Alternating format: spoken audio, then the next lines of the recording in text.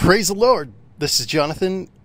This is part of the Stay the Way podcast. I do this each and every day because Jesus is the way, he is the truth, and he is the life. And the only way to the Father, the only way into heaven, is through the Son. That's through Jesus.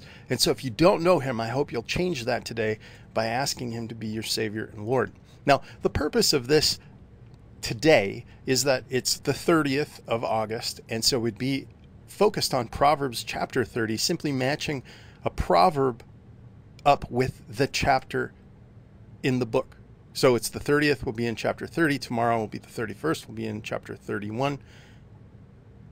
Yes, and so you know how to read ahead, and if you want, you certainly can, and then come back and we'll challenge the word together. And so the goal is that I would approach the Word of God to OIA. So to observe what it says, to interpret, OI, to interpret it. So what does it mean? And then A is application, OIA. Application means, what does it mean to me? How do I put hands and feet on this and change my life so that my life is representative of the Son of God in me? So that's Jesus and the Holy Spirit working in me, that I might be completely different than what I was before. Now, why is this important? Because I used to be a dirty, awful, vomitous, carnal flesh bag of pus called a human being. And I would lie, cheat, and steal. And I don't do that anymore. And it's not because I don't want to. It's because I don't have to. And so when I say that, it means I used to have to drink and chase women and manipulate my employers to get more money and to work less time.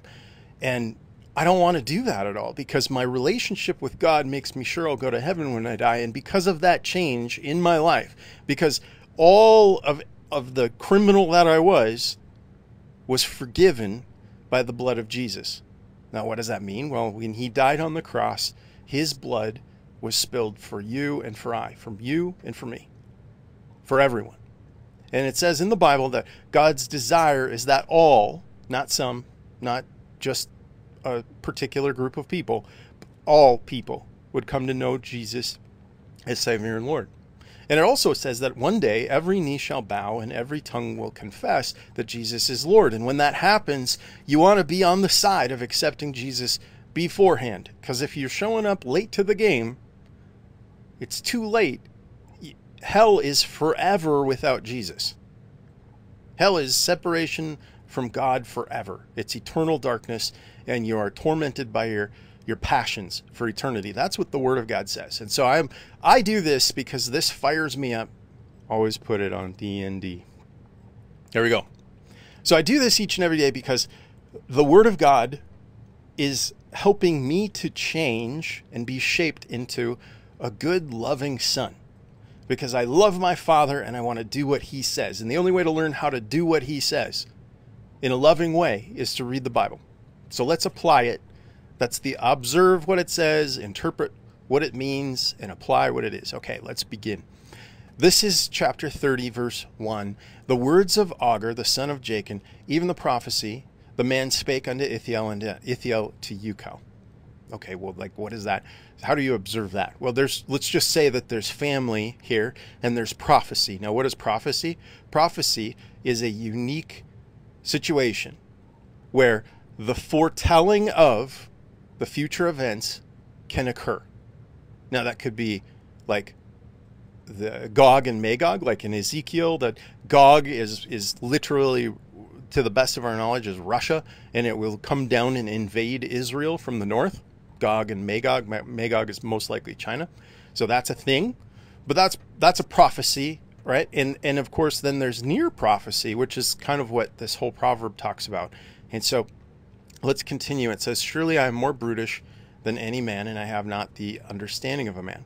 And neither have I learned wisdom, nor have I the knowledge of the Holy One. And who hath ascended up into heaven, or descended? Who hath gathered the wind in his fists, and who hath bound the waters in his garment? Who hath established the ends of the earth? And what is his name? What is his son's name? If thou canst tell. Now, if you've ever heard about Jesus at all, This is about Jesus, right? This is like, it's almost insane. Like, who's gone up into heaven or descended into hell in verse 4, who has bound the waters in his garments. That's what he did literally on the cross when the soldier came to pierce his side and the blood and water rushed out. And what is his name? Well, his name is Jesus. And what is his son's name? Well, his name is God, the Father. And what is his son's name? Is Jesus, who's also God incarnate. And then we also have the Holy Spirit. And it says, it's just a question, if thou canst tell. Now, that is a miracle. Just these 4 verses, it's a miracle that we can read that and have this knowledge that that's Jesus, and he loves us, and he died for us, and he wants to change our lives. Right? Not because we deserve it, but because he loves us. And so let's read on. It says, verse 5, every word of God is pure. There's a song that goes with this. It goes, every word of God is pure, God is pure, God is pure. Every word of God is pure. He's a shield to them that put their trust in him. It's not a really good song, but it's a good children's song. And when my family, we were teaching the children's ministry kids, like they were like 2 to 4-year-olds, we would sing this, and it like put it in their mind. And I think it could put it in your mind too. And it's so interesting because if you had to pick one verse from chapter 30, I think this would be the verse that I would share with somebody. Every word of God is pure. There is nothing imperfect. There's nothing impure in the word of God. Now, I'm saying that being the holy, unadulterated word of God. And I read this specifically. This is the King James version of the Bible. And I like this version because it's got, it's written in 1611. So there's 600 years of history, right? 500 years of history of very wise men, people way smarter than me. I'm not saying I'm wise. It just happens to be my name. These really wise men would comb through the Bible, literally read the Bible, literally, and analyze it. And if there was anything that was out of place or wrong, they would say, hey, let's make a note about this. And so those are interesting because you can go and look at the research, and I have, and I just believe that this is true. Every word of God is pure. He is a shield to them that put their trust in him. And so I can trust what God wants to do. Now, if you've been with me before, you'll know there's also this proverb about a shield and a buckler, that there are protection, like it's an active protection, and you have that available to you. Let's see if we can continue on. Add thou not unto his words, lest he reprove thee, and be thou found a liar. These 2 things I require of thee. Deny me not before I die. Remove far from me vanity and lies, and give me neither poverty nor riches. Feed me with food convenient to me. Now this is pretty important. Verse 8. If I'm going to observe it, what does it say? Well, remove from me vanity and lies. Well, vanity is everything that's passing. It's nothing eternal. It's temporary. So vanity would be like what car I want to drive. It would be what meal should I eat today, right? Especially in America, where we've got more food and money than we know what to do with. The majority of the world is starving, and we have this abundance. And so I don't worry about what I'm going to eat because God has so blessed us here, right? The difference, and it actually talks about this food. So remove far from me vanity. That's things that are useless. And remove from me lies, because we just, in our nature and character is to lie. We're great liars. That's why it's one of the commandments where it says, thou shalt not lie, right? Don't lie. Don't do that. And so give me neither poverty nor riches, and feed me with food convenient for me. Now, convenient food is an interesting thing. Without getting into a rabbit trail, food that is grown in season has the most nutrient density possible. Now, maybe you don't like spinach and beets and rutabaga, right? Maybe you don't like those, but they grow during the summer so that we can eat them in the fall, and possibly, some of the things like root vegetables you can keep into the winter. You eat those in season, and then in the spring you have your citrus fruits, you have berries, you have early berries, you have things that come. And as you eat food that's convenient, that it's intended for this. So we're not shipping food across the world; it's literally in my backyard. right? Grown by me. Right? I'm probably going too far already. But feed me food convenient for me. Why? So observe, interpret, apply. Why? It says, lest I be full and deny thee, saying, who is the Lord? Or lest I be poor and steal and take the name of my God in vain. What an amazing statement.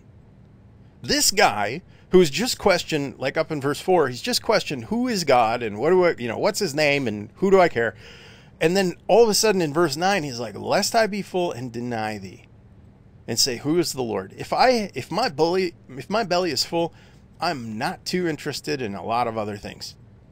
But if I'm hungry, I'm pretty motivated. And he's saying, like, if I'm overfilled, I might ignore the Lord. Or if I'm so poor, then I'd be tempted to steal and to take the name of my God in vain. I don't want to do that. So would you ever cuss? Would you ever, use your mother's name as a cuss word? The answer is no. Why? Because you care. You respect your mother. You wouldn't do that. And so here, taking the name of God in vain is doing just that. It's taking the name of a holy God and using it in an unholy way. I don't need to get into that much more. Accuse not a servant of his unto his master, lest he curse thee and thou be found guilty. Well, I've got some technical difficulties that I'm working out, so we're just going to jump ahead to verse 16. The grave and the barren womb and the earth that is not filled with water, and the fire that saith not, it is enough. Fire always wants to burn more, right? As long as there's fuel, there's fire. And sometimes we can put that in our lives. Like if I was going to apply that, if I want to pick a fight, I'll look for fuel, right? I'll create a situation where I need to fight with somebody. And if I don't want to fight, there will be no fire. That battle will not continue. All right, let's continue on. The eye that mocketh at his father and despiseth to obey his mother, the ravens of the valley shall pluck it out, and the young eagles shall eat it. This is really an interesting. If you are disrespectful to your father and your mother, it doesn't say that they need to be good fathers or mothers. You could have terrible parents. They could be wretched, horrible people, have done terrible things to you. And it doesn't matter. Because what matters is that if you're mocking and despising, you mock your father and you despise your mother, God's promise is that the ravens of the valley shall pluck it out and the young eagles shall eat it. That your flesh, your dead body, is going to be fed upon by animals. Honestly, that scares me. That's scary, right? And I shouldn't be motivated by fear. I'm reverence. I love God, and I love that He warns me. Like, if you step out of line, this is what's going to happen. Well, that's cool, right? Like that's like having a warning instead of getting a ticket. This is your warning. Slow down. Here you go. Honor your father and mother. Got no problems. Contrast, mock and despise them. You got big problems. So I love my mom and dad. I'm gonna honor that all my life. Verse 18. There will be 3 things which are too wonderful for me, yea, 4 which I knew not. The way of an eagle in the air, the way of a serpent upon a rock, and the way of a ship in the midst of the sea, and the way of a man with a maid. That's like a virgin, right? It's a married man with his wife. Now these things they're said to be, they're wonderful, and I don't understand them. And I may not understand them, right? It's very interesting, the way of an eagle in the air. One of the things that jumps out at me here is that baby eagles learn to fly by getting chucked over the nest and falling. And the mama eagle drops down and literally catches them on her back and flies them back up to the nest. And this falling, this free falling that they go through, and then rescuing before death, that is an amazing anomaly of nature, right? God designed it that way. The way of this eagle in the air, that's what I think of. The way of a serpent on the rock. How did the serpents know that if they stay on the rock, they will gain heat and they'll be able to move actively through the day? How do they know that? The way of the ship in the midst of the sea, like who knows how to control that? And in fact, in Psalms, where we read that there are these pathways through the sea, right? These pathways that take you through the ocean, that there are currents of water like rivers flowing in the ocean, right? And if you follow them with a ship properly, a good captain can use those currents to carry the ship wherever he needs it to go. What an amazing thing. In the way of a man with a maid, such is the way of an adulterous woman. She eateth up, and she wipeth with her mouth. Let's move on a little. An adulterous woman, she eateth, and she wipeth her mouth, and she saith, I have done no wickedness. Man. So adultery is when you fornicate, you're having sex outside of marriage. You're actually having sex with somebody that you're not married to. This is adultery. And a woman who's in this way, men do this too, so don't think this is one-sided. This is not. But this woman in this case, she says she does this deed. She's adulterous. She eats, she wipes her mouth, and she says, I've done nothing wrong. And how bold is that? How sad is that? To be so lost that you don't know the limit of your own sin, right? The limit of what you've done, and possibly the families that you've destroyed because of this temporary moment of gratification that will fleet away and it's worthless, right? No good relationship starts this way, not ever. Verse 21, for these things the earth is disquieted, and for which it cannot bear. For a servant when he reigneth, and a fool when he is filled with meat, so a full fool. For an odious woman when she is married, that's a hateful woman, a woman who, she's just, have you met people who are just bitter and angry?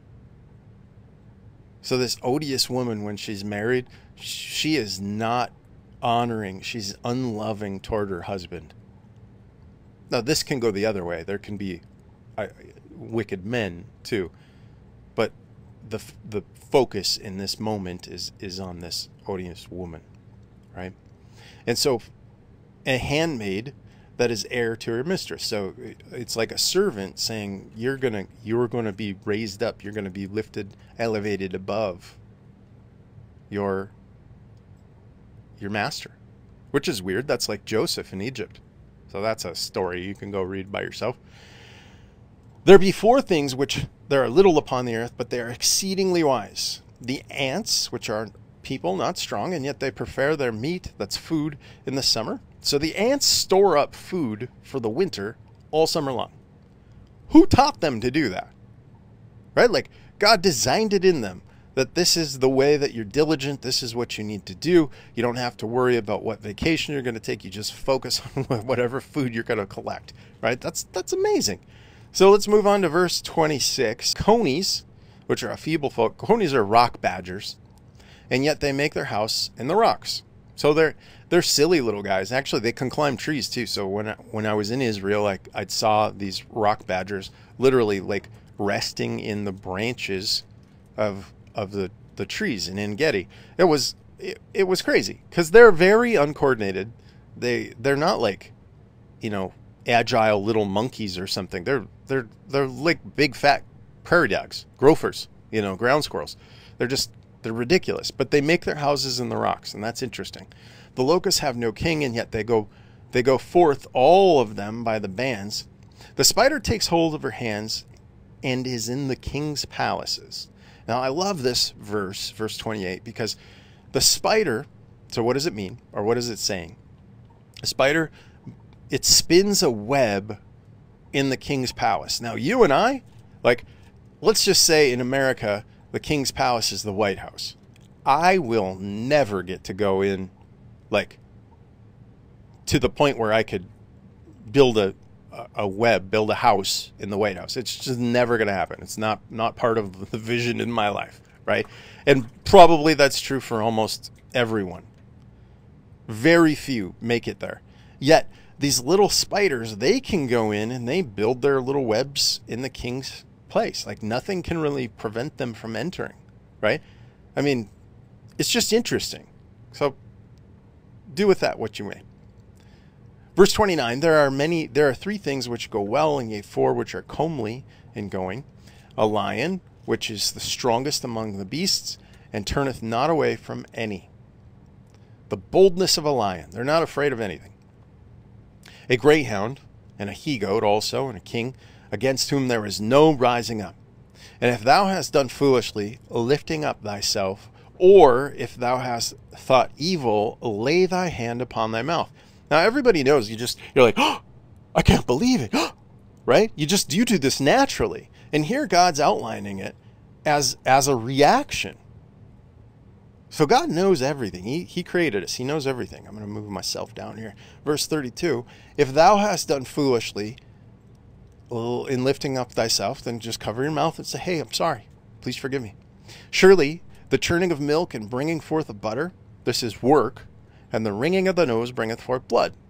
Well, that's interesting. So the forcing of wrath bringeth forth strife. Well, I don't want wrath in my life. So number one is don't go the wrathful way, right? If there is any other way, choose love. If there's any other option, choose love. We'll go back to verse 5. If every word of God is pure, he's a shield to those that put their trust in him. So I want his protection. He is my shield. I need that.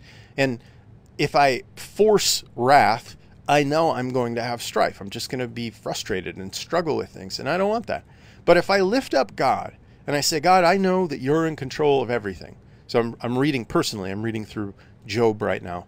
And it's just interesting to recognize how honorable Job was. His character was impeccable. His nature was such that God bragged about him. And everything that happened in Job, we know the backstory for. Right? Job was an honorable guy, and he had a lot of terrible things. His whole family was destroyed. All of his wealth was destroyed. All of his health was destroyed. He had nothing. And his wife decided to say, why don't you just curse God and die? That's kind of a tough gig, right? To be married to that woman, that's tough, right? I've been, Johnny Downer, where everything is sad and gloomy, and it's just that's not the spouse that you're supposed to be. And actually, it's interesting that I say this, because Proverbs 31 is all about what a godly woman is. And I would say also, as the bride of Christ, so everyone, men, women, everyone, as the bride of Christ, is to treat Jesus the way that this Proverbs 31 says about women. But we'll get into that tomorrow. I'm super excited that you joined me today. I'm hopeful that one of these 33 verses has jumped off the page, that it's sprung into your heart, and then it gives you this little flicker of light, this little excitement that you want to take away and say, you know what? I don't know what that guy has, but I want it. And that's the Holy Spirit. That's what that is. That's a love for the Word of God. That's a love for Jesus that makes me sure I'll go to heaven when I die. And because I can hold that in my heart, all other things can fade away. He is a shield to those that put their trust in him. Hey, God bless you. Thanks for joining me today. I hope this reaches you and teaches you and mends you, and that you'd be sent to go and do the good work of the gospel. That's the good news of Jesus Christ. Jesus is the way. He is the truth. He is the life. God bless you.